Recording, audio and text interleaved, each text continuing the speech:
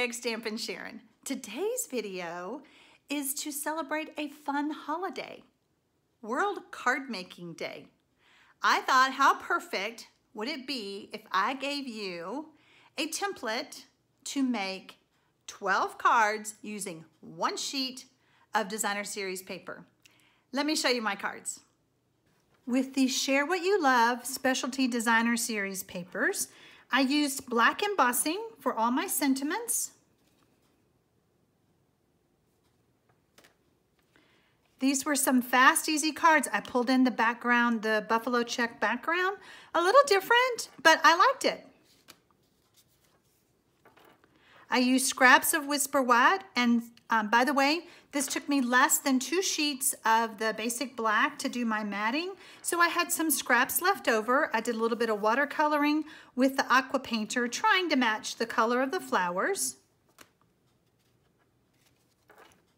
Added a little bow, again with some scrap Whisper White and some leftover pieces from my basic black. Added a little ribbon. These were super simple to put together.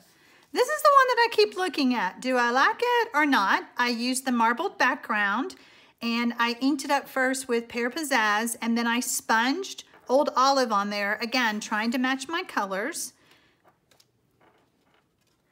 This one I didn't like at first, but I do like it. I like having the stamps as the background and just a little piece, oh, that kind of slid down a little bit, just a little piece of designer series paper.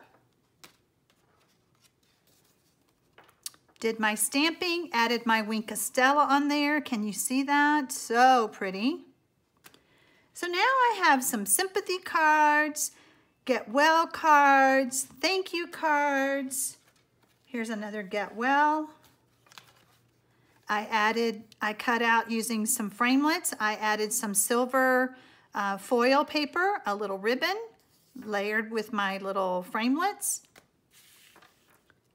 And on this one, I just did happy birthday. And then the more I kept looking at it, I was like, why didn't I do the happy birthday word with using the framelits in another color? That's kind of a depressing black happy birthday, but I was like, well, it could be for somebody who's turning what, 50, 60, 40?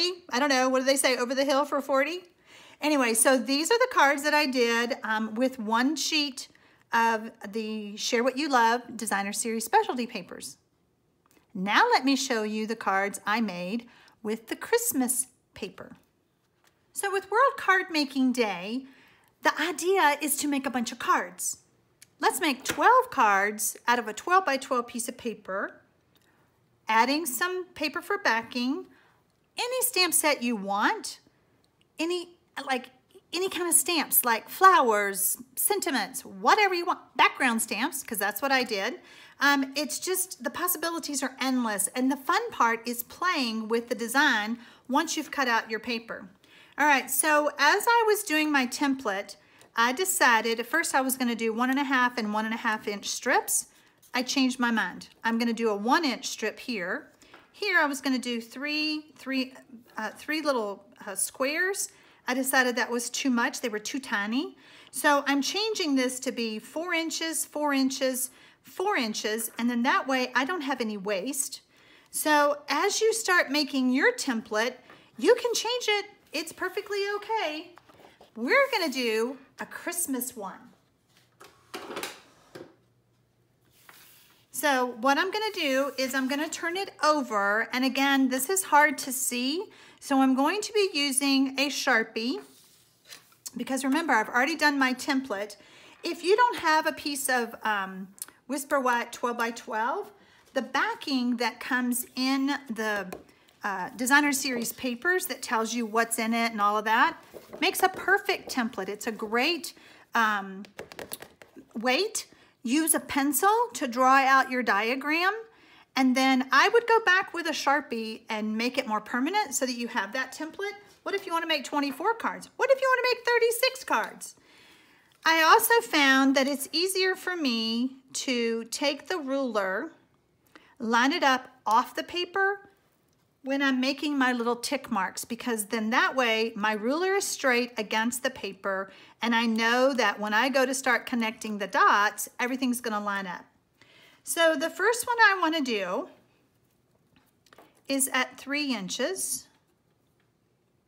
Then I'm going to go 2 more inches down to make it 5 inches. I'm going to go 3 inches down to make it 8. And then I'm going to go 1 inch, and that gives me 3 inches left over. I'm going to turn the paper once, line up my ruler,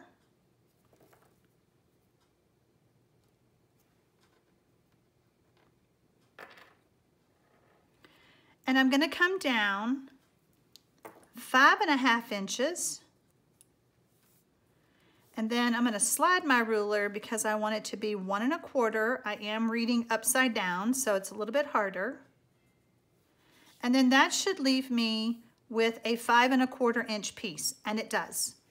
Now what I'm going to do is I'm going to turn it. So here was my ticks, here was my ticks. Now I'm going to turn it, and I'm going to do my ticks on this side. And the reason that I'm doing this is because when you go to start making your template, I want it to be, I don't want you to have any mistakes. And I found that if I did the tick marks all the way around, I got confused. Where did I start? So we're gonna just do 3 sides for now. So on this side, we're gonna come down at 5, actually, I want to, and I gotta do this backwards again. I want to start at, I'm reading my diagram backwards. So now what I'm going to do is I'm going to come at 5 1/4, and I'm going to do 1 1/4,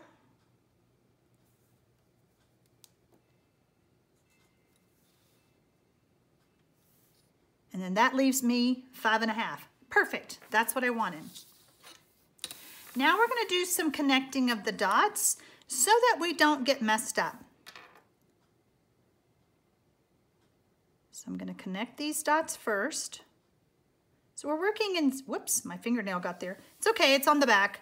Nobody's going to see this side. So I'm going to connect this one and this one. And we're going to finish the top part before we move down. So now what I want to do, I'm going to turn my ruler around, and I'm going to use this line that I've already drawn to line up my ruler. And I want 3 inches, another inch, so I'm at 4. And then I'm going to go to, so that's 7 inches. I'm adding 3 plus 4 is 7. And then I'm going to go to 9 inches, and then I'll be able to connect my dots. I know this may be hard for you to see on the video with all the dots and everything, but hopefully you're understanding what I'm saying.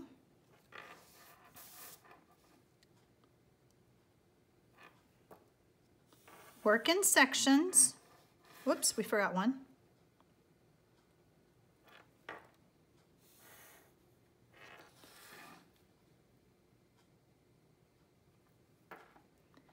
I've done one sheet wonders before, and I had someone tell me, oh, I loved it, but I couldn't do this part. That's why I want to go through it with you. I thought it was pretty self-explanatory to just use the template, but she says she got confused and she just started cutting pieces off of her DSP. Didn't quite turn out the way she wanted, but that's just how she ended up doing it. Okay, so I know that this is my 4-inch line. I'm going to go ahead and make a tick mark, 4 inches, and then I'm going to go to 8 inches.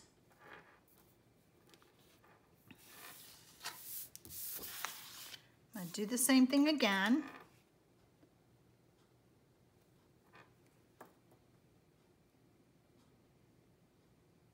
This is, whoops, see, I didn't have it lined up right. Sorry.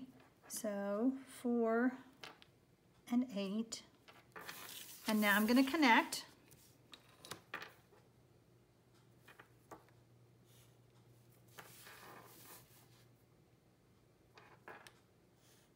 So see how we're building down the page? So for this last part, I know I need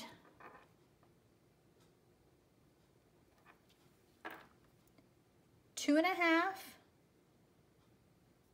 I'm going to come up a little bit closer. And then 1.5. It is really hard to see 1.5. And then I'm going to go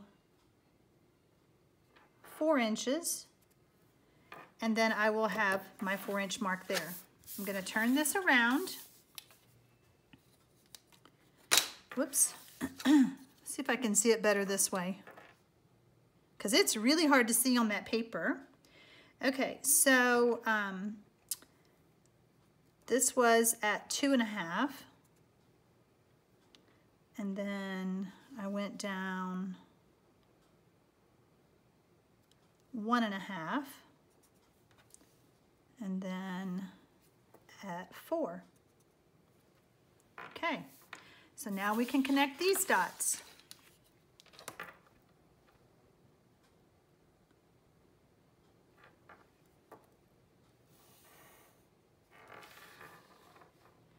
A Sharpie does seem to make it a little bit, see, that looks crooked to me. The Sharpie lines, let's see this one. The Sharpie lines are a little bit fatter. Yeah, for some reason I'm not lining up. Let me do this again. And this is what you may have to do when you're playing with your template. So 2.5. Boy, that looked crooked. All right, it's all 2.5, so we're gonna go for it.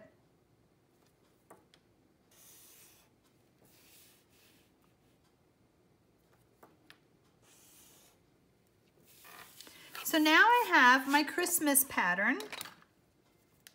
The first thing I want you to do is to cut that 1-inch strip. When you cut that 1-inch strip, and then you can start cutting these pieces, you're not gonna have a problem.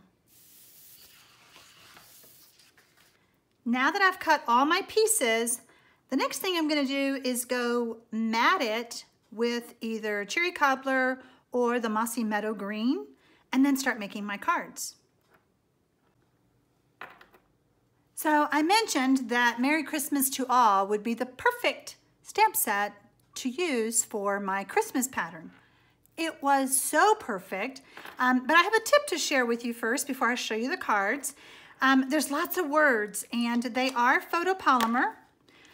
When you have photopolymer stamps and you're trying to line them up, use your grid paper or any kind of line paper. But what I was having trouble with is that the photopolymer stamps were sticking to my fingernails when I was trying to line them up. Eraser on a pencil worked so perfectly. So I'm lining the C up, lining up the S, lining up the M, lining up the Y, the hoop part of the Y, and then grab your block,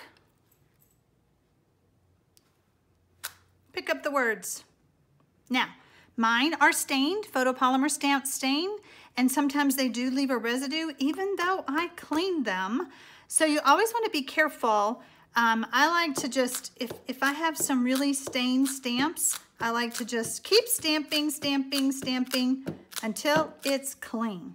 Then you could change colors, because if I put that in a yellow or a light colored ink pad, it would muddy up my pad. So there's your tip of the day. Now let me show you the cards, because, oh my gosh, these were so much fun to make. Okay, does that not look like a package? Thought it looked like a package with a little tag.